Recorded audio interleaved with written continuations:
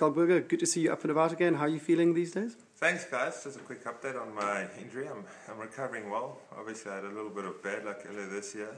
I had a back procedure and then contracted bacterial meningitis. At this moment in time, my rehabilitation consists of walking and cycling a bit, and I'm feeling better, much better.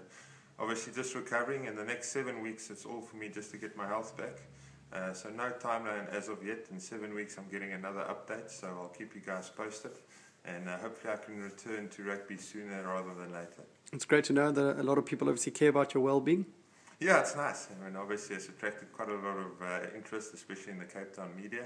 So I think it's important for me just to show face here and say I'm all right, I'm recovering, be it a little bit slower than we thought initially, but I'm feeling great and spending some good time with my family and enjoying Cape Town's winter at the moment. Thanks very much, Schalk. Thank you guys.